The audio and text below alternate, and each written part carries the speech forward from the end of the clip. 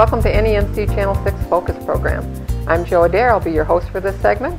Joining me today is Ken Goike, well-known individual in our community, a man of many hats. Business owner, state representative for our local district, which is 33? Yes, district number 33, all of Macomb Township, Ray Township, Armada, Richmond and Lennox Townships, and the city of Richmond and the villages of Armada, New Haven, and half of Memphis. So you get a little piece of them. Yeah, just on the county line. So the lucky ones are on your side. There you go. And he is also a representative of the Armada Agricultural Society, which puts on the Armada Fair. And this year it is the 143rd annual fair. It sure is. I'm sure glad I wasn't around for the first one, but yeah. I'm very proud to keep this heritage going on the fair. It's a great atmosphere for a homecoming for our community. Well, 143 years certainly says something to that. So let's think back a little bit. 143 years ago, what was the idea or the concept behind let's have a fair? What is a fair? Well, you got to remember 143 years ago, they were still reeling in from the Civil War. So there was a lot of, angst and a lot of new communities and a lot of young thinking, and there was promotions, and back at that time, you wanted to take care of the city, so agriculture was a huge aspect. And the railroads have been coming through, so it was transportation. And that's what built our great nation, is the fact of transportation, be able to get goods from point A to point B. So therefore, we had the railroad, everybody's coming home from the war and they're feeling good about, and so it was a promotion, and what drives, things to be better is competition. So people had to be bragging when they would go to the saloon, they would brag on how good their Percheron horse was, and the other guy would brag about how good his Belgian draft horse was. And so let's show them off. Let's show them off. And then it was also about the baked goods. And then I have corn that's 4.5 foot tall, and yours is only 4 foot tall. And Aunt Millie's jelly preserves. Absolutely. Show 'em so off. that's what was the foreground of it. And so it just it goes back that far, and it actually into state law is when the agricultural societies was put into effect.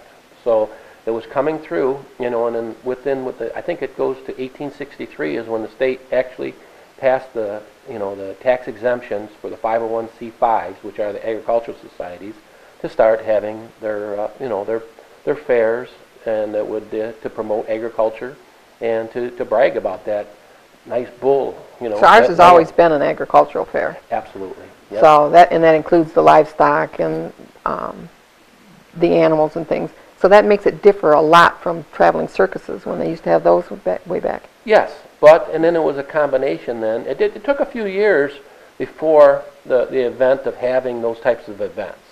At first it was just showing off, the agricultural stuff that you had, to brag about that hog or the lamb, whatever. But then as time was going, because of, with history of the circuses going around, it kind of blended in together with it. With having the entertainment and all the. So that's kind of how the carnival portion of it came in. That's the history of that. So there's 83 counties in the state of Michigan, and there's just about every county has one. Some counties have two. Some don't even have a fair. Like say Crawford County. The population is not very large in it because it's mostly all state-owned in that county. So therefore they don't have one. But then we just go up the road to Sandusky, and they have two agricultural fairs. So, there's, I believe right now there's 85 county fairs, and within the last few years there's only been a couple started and a couple have closed. The first one, major one, was the Michigan State Fair. So that was very disappointing because it was the oldest state fair in the nation, and we lost that, and it's never probably to be back again under current administration. Last one basically folded the doors. And a lot of imitators want to say that they're the state fair, but they're really not the state fair. And we're one of the largest agricultural fairs. Believe it or not, we're probably either at the lower end of the larger ones or the highest of the middle. Yeah, I thought we ranked in with the highest. Yeah, so it goes by what's your paid admission at the gate, and so that's what puts us at that ranking there. And we're certainly not the oldest. You got to go down to southern Michigan, like Hillsdale and those counties, Calhoun, They're actually a lot older than us by about So 20 years. Wow, so they've got more than 143 of them, huh? Yeah, yes. So I Well, think that's good. That says a lot about their community as well. That's something that people enjoy, and that's why it keeps coming. Keeps coming. Yeah. Well, we're still. I think we're in the top 10 though. So I'd have to scratch my memory a little bit longer than right now, but That's a nice distinction. Okay, we've got. I'm going to cheat a little bit because I'm not as versed on what's on the venue this year as you are, and I know it's changed a little bit. The lineup and the entertainment has changed a little bit. You want to talk about that? okay. First of all, we're going to open the gates there on Monday, the 17th of August, and that night, our main entertainment is going to be Joe Nickel as our entertainer. People are wondering why on Monday. Well, that's when we could contract him. So there was a lot of anxiety about using it at that day, but it was such a good name entertainer. We decided to do that on Monday, and then therefore we flopped to Friday to having a points rodeo. So the rodeo is going to be a very, very good rodeo on Saturday. But the normal lineup in between is going to stay the same. Tuesday will be... No, rodeo's on Friday. Well, that's correct. I'm glad you said that. Yeah, don't It is confuse on me. Friday. I am the one confused. Yeah, I'm sorry. I said Saturday. It Yep, is Friday. it is Friday. Yeah, because we swapped Monday and Friday around. But Tuesday's Bump and Run, Wednesday's Demolition Derby, Thursday's Figure 8, Friday will be horse pulls in the afternoon, and then the rodeo in the evening. Saturday and Sunday will be our good old tractor and truck pulling, the longest one going on this side of the Mississippi. We're very proud of that. Wow. Yeah, there's always been something for everybody in the fair. I mean, if you can't find something on this venue that reaches out and speaks to you that this is what you enjoy, and the buildings, the 4-H buildings and the display buildings, those are always interesting. Yes, we're one of the best shows in the ARMADA in the state for our buildings 1 and 2. It shows all the crafts and all of the cooking and the sewing work, that people display. And our Homemaker of the Year program, they do such a great job. Fortunately, I get to go to a lot of the different fairs, and I have yet to see another fair that has a better display than what we have in that. And then we also have, the 4-H doing their youth programs, and we call it Barn Number 12. It's immediately just south of, the grandstands there, where they do all of their crafts and, needlepoint and displays of all different different types. It's just another added venue for the many things that we put on at the fair. Okay. We're going to pause right here for a minute, and we'll be right back. And we'll talk a little bit more about some of the things that are going on and some of the things that you can participate in when we return. So stay with us.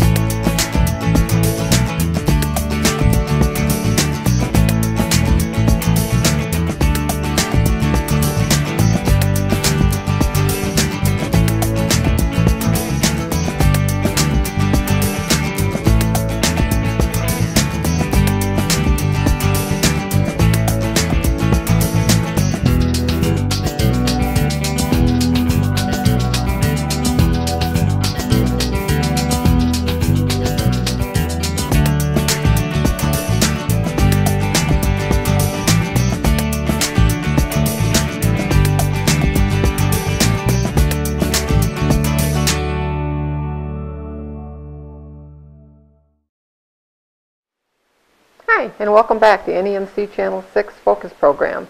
This is our second segment of our conversations with Ken Goike from the ARMADA Fair. Like I said earlier, I'm kind of cheating. I'm looking at the pamphlet because I don't know everything by heart, and you can get your pamphlet at any of the local businesses here in ARMADA. So be sure and pick one up because there's going to be something in there that's going to entertain everybody in your family. So at the first segment, when we quit, we were talking about the judging and the entries that are in the fair, in the barns. Yes, there's so many of them, and that's what makes up, what makes up the fair is a wide variety of interests for everyone. Not only motorsports activities, which is part of our, heritage in our mission statement, but it's the growing and the handiwork and the history and things that are fun to do, And the things people take pride in. Absolutely. You look at some of the quilts that are in those barns, and some of the arrangement displays, the flowers that they've grown and they've made into arrangements and stuff. It's awesome. It truly is, and so it's nice that it's judged and they can get awards on it. Yes, and that's one of the things that every year, trying to get new judges, so you got a new perspective, because as in any competition, people really gear up and they amp themselves up, and then they'll say, well, that judge is a friend of so-and-so's and they're going to win no matter what. So we're cognizant of that all the time. We're trying to make it as fair as possible in all the aspects that we do there. Because, people pour their hearts and souls into it, and some people just do it just to do it. But most generally, there's a pride factor, and that's why you see such good things.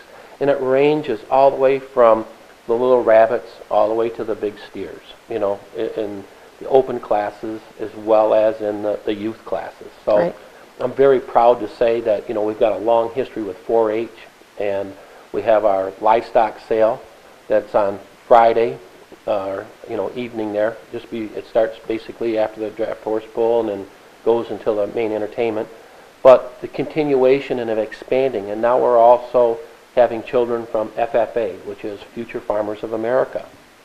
So we're I didn't know those were still around anymore. They were when I was in school, but I hadn't heard anything about you. FHA you still hear about. FHA, Federal Housing Administration, but for Future Farmers of America, and it is big across the state. Some of the other, fairs. 4-H is what I was thinking of. Yeah, but that's why we want to be inclusive. Even if Boy Scout and Girl Scout clubs want to do something, any youth, that's why we're open to it, and to give some type of a, benefit to the youth for growing and learning. And that's back, to our mission statement. That's why we're involved with the athletic program. If a lot of you people don't know it, all them youngsters get up first, before 6 o'clock, come to the fairgrounds every day and police it, picking up all the garbage for us. And then in return, we give a nice, contribution to that, their organization. For their work, plus they get a ticket. So we try to be involved as much as possible, even in the refreshment tent, different civic organizations to make some money, to help, so, to try to be all-inclusive as a community event, and to keep all the strings together, working with, your fire department here in Armada, as well as the police department, and then the sheriff's, emergency, evacuation programs, emergency things. We have a first aid still on there. The water, the sewer. Yeah, there's a lot of planning that goes into this. It doesn't just happen. No, the parking. The people to work the parking lot will we pay for. Working with the community, on everything. And as working at the village here, it's, we try to keep an open door of communications, and I'm trying to keep that going myself as much as possible, because I think it gives us less headaches. Oh, absolutely. So there is a lot going on, and I really do recommend that you pick up a pamphlet, because there's a little map in here that tells you where, if you're not familiar with the fair or been here before, it tells you where you can find different things, like the antique tractor displays and the events that they do to the east side. You've got the Grove on the south side. I always like the entertainment in the Grove. Well, you know what, being at Joe, you talk about the Grove. There's another great example of a lot of good things going for the community events. You got the candy scrambles, the little children to do the pedal pull. The pedal pull with the tractors. The eating contest, you know. And then we tried on that little stage there in the Grove, you get the little dance troops with the little girls coming in and doing their dancing, and then sometimes Battle of the Bands, and there's a lot of good events that go on there. Really good entertainment, and a lot of people don't, take advantage of that. So, right, and it's a good way for you to get involved and be part of that fair. You can go home with a ribbon and a prize, and I ate more pizza than anybody else. well, that would be me.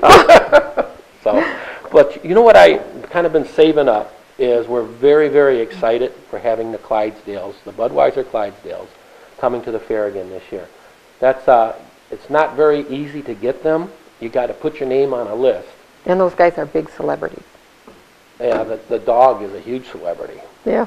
And we're going to have some cool stuff going on. There's going to actually be a raffle going on in the adult beverage tent. The downside is you're going to have to be 21 years of age to do this, but there's going to be a raffle to be able to ride on the wagon. Oh, wow. So we're pretty excited about that. That's going to be a pretty good deal for somebody, the lucky winners, to be able to ride on that wagon with the dog up there by your side. And nice photo opportunity for Mom and Dad. Yeah, and the Teamsters up there with all that hitch in front of you. It's a very majestic viewpoint to do. And of course, Midway. Yeah, the Midway, it's always a focal point for the youth. It's the ambiance of it. Yes, it's the music, the smell. Yes, the all smells. that greasy stuff, All the good stuff. It's really good for us, isn't it? The good stuff. But yes, this year we're going to have Big Rock Entertainment again, and there's a lot of benefits. They've got very good youth, the small rides, and for the amount of room we have, we're trying to get more spectacular rides from them. But you can get this Mega Pass, which is great. It's $60 this year. But if you're somebody that wants to come to the fair every day, it's worth it. $60, and you can ride unlimited amount. And and at that same token, if you want to come, if you pre-buy, you can buy tickets. You can get the 7 tickets for $42, which is a discounted price, and that way it'll get you in there. And if you a little bit down on your luck or something, we still want you to come there. We have what's called the Last Blast on Sunday, right after 5 o'clock. Free admission, and you can get the discounted price on the rides. So it's we try to be cognizant of everybody. Monday, Senior Day, and we try to, with the veterans, we do everything. We're starting another new deal this year. We're actually having a Farm Bureau Day. So people that belong to the Farm Bureau are going to be able to come in at a little discounted price on one day there. So lots of activities, and if anybody has any ideas, can't guarantee that we're going to approve it because there's 21 board members. But that's hard to get that many people to agree on one thing. Yeah. How many people are on the village council? Food, all kinds of food, ethnic food, hot dogs, cotton candy, elephant ears. So anything you've got a taste for, you can probably find it there. You sure can. And just to be rest assured that, remember, the health department does check these facilities. You know what? And I have to commend Big Rock. Last year, I think that is the cleanest fair I've ever seen in my life. These guys are phenomenal. They're out there cleaning up every night. They're making sure everything's washed and cleaned and ready. So you don't mind eating out of those kind of food. The vendors there. Yeah, I totally agree. And that's one of the things that we really try to focus on the whole fairground. Little be known to a lot of people. We have a couple people on the payroll. That's all we're doing is picking up garbage all day because it's very, very important to keep a good, clean, and safe, Midway. And that's what we work with the village very well with the Chief Howard and about having a presence with the village. We pay extra money for that to happen, and that way it stays local. And we're very happy about that. It keeps that sense of safety. There's a lost or missing child. We have a complete lockdown on the fair. Please bear with us. Nobody in, nobody out. If it was your child, you would understand. That's exactly what you would want. So, yep, I think everybody would understand that. So, a lot of presence of people that's there to help. Truly is. Another big presence that you have there is the Queen and Court. Yes, and it's that starts earlier in the year. It's a scholarship for these young ladies, and this year we have 3 more from the area, and we're very proud. They go out and represent us in all the different parades. They've been to, I think 4 parades already, the closest one probably being ARMADA. They were there, and it helps promote the fair, helps promote our community, to let people know that there's a lot of different things going on in Armada. We have the flea market, and now Blake's with the hard cider and our concerts in the park. I love those. The concerts in the park is just wonderful. Yep. Even the bike trail. I mean, it's something that is really reaching out to go to the ice cream store. They come through. I've noticed one thing, those bikers don't spend a lot of money, but they do come, and it just gives you that nice little hometown feeling, which is actually what we have in our communities up here. Right. Another thing that I kind of want everybody to pay attention to is when you're in the arena area, you're going to see the banners of all the sponsors for the fair.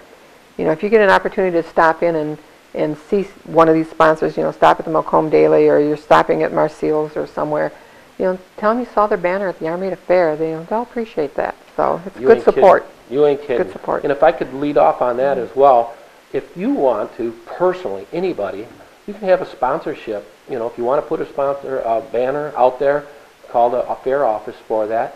But just as an individual, you can also sponsor trophies.